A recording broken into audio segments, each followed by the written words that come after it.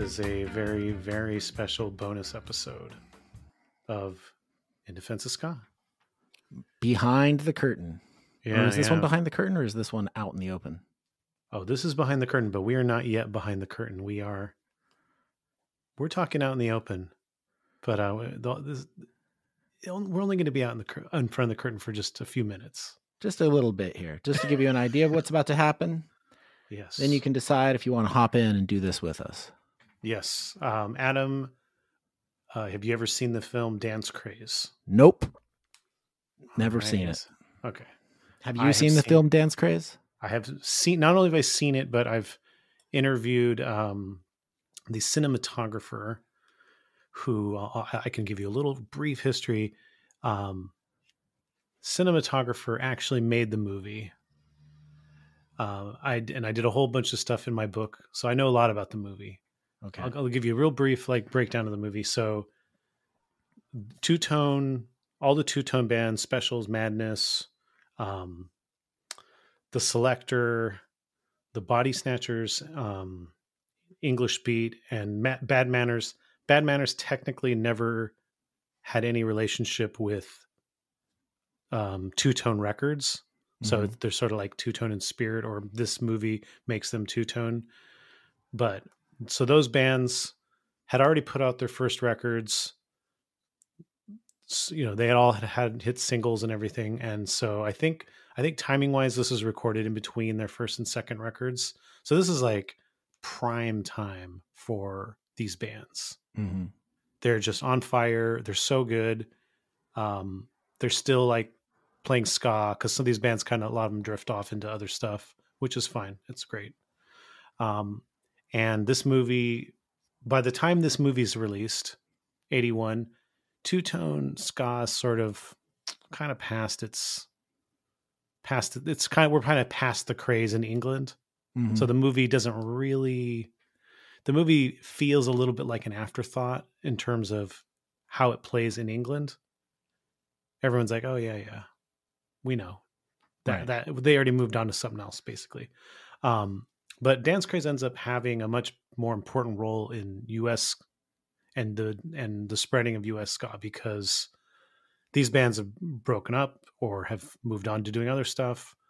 And so kids in the U.S. that are starting to hear about ska, starting to hear about two-tone, it's like, oh, I can't wait to see the Specials. Oh, Specials are broken up. Guess I'll never see the Specials.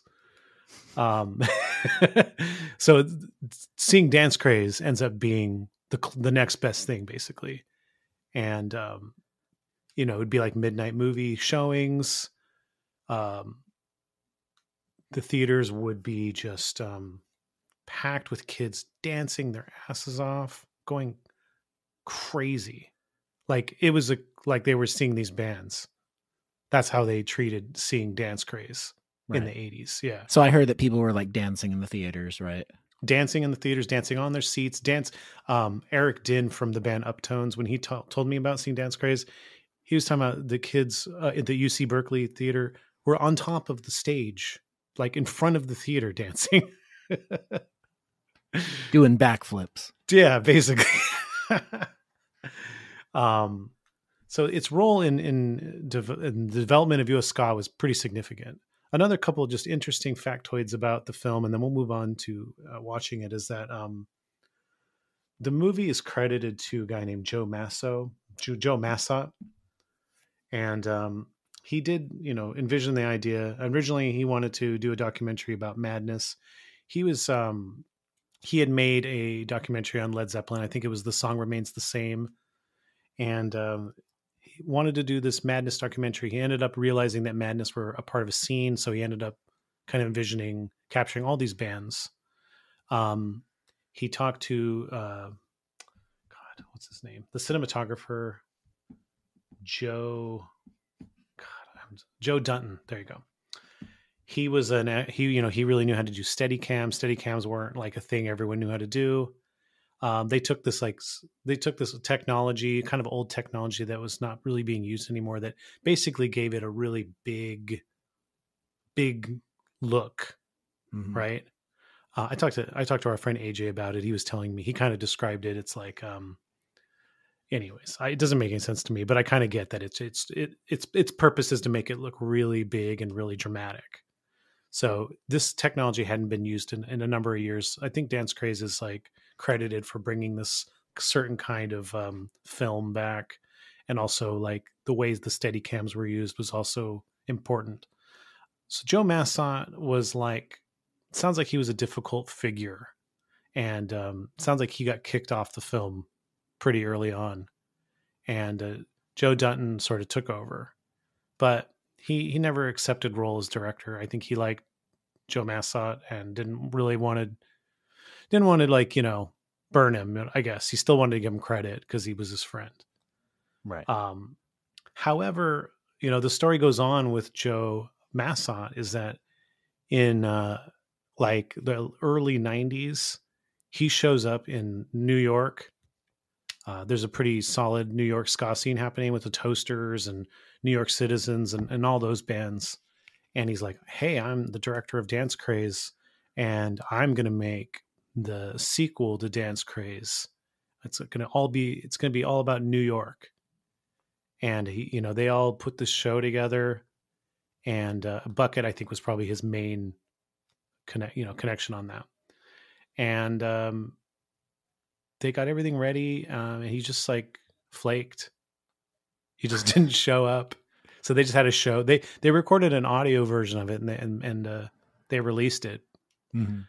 I think it's called NYC Ska Live is the recording. So it's like a bunch of all the cream of the crop of New York bands. So I think that story like kind of confirms that maybe he wasn't really, you know, wasn't really the guy behind Dance Craze the way he gets said to be.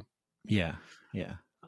Interesting history that's in my book that I felt like more people would be interested in, but I don't know, didn't feel like people were really like, oh my God, I can't believe all this history about how the director was kicked off and the cinematographer took over. To me, I was like, wow, this is crazy. and then the director came back to New York and flaked on making a New York sequel. Did he ever surface again after that? He died not too long after that, so they killed him.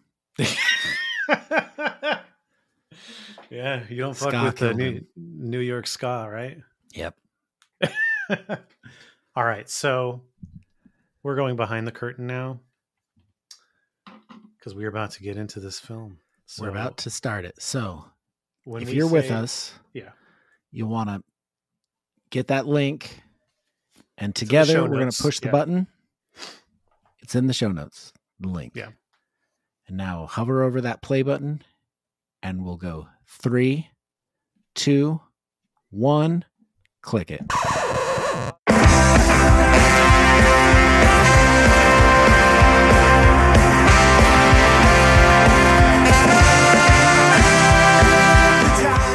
Okay, thanks for tuning in for this exclusive peek behind the curtain.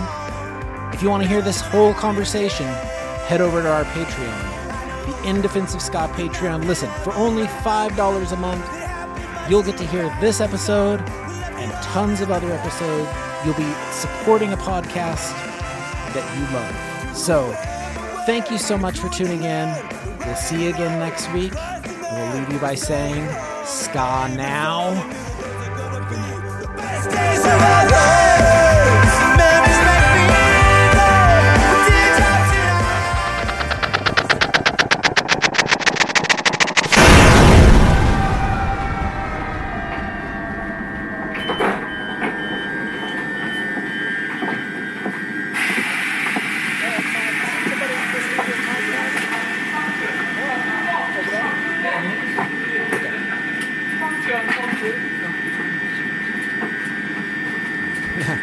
You're lucky I found it. Come on, come with me. Come this way. Just duck around that thing. It's okay. Stay close. Okay, you see that over there? That over there is the In Defense of Ska Patreon. So head over there and sign up for it, okay? I'm going to stay here. You keep going. I'll talk to you soon, okay?